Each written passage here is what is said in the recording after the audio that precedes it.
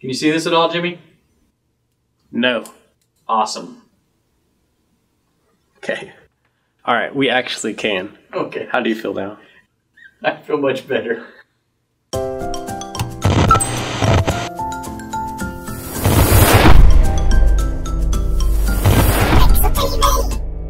Want to use Facebook to get more blog readers?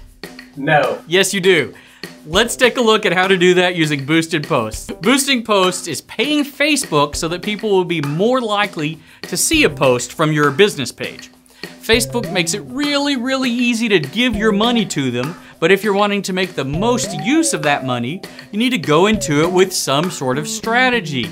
This is a really simple strategy. First, once a month, look at the previous month or two of blogs that you've written and see which one's the most popular.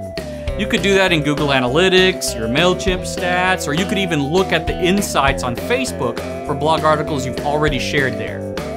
Next, pick the most popular post and boost it.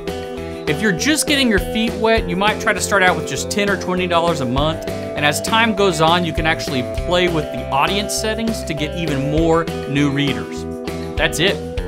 If you like this episode, be sure to subscribe. Next time, we will take a look at how to get recommendations on LinkedIn, or InkedIn if you get the L out of here. Get it? You get the joke. Yeah. You can subscribe at tnsgo.com/YouTube.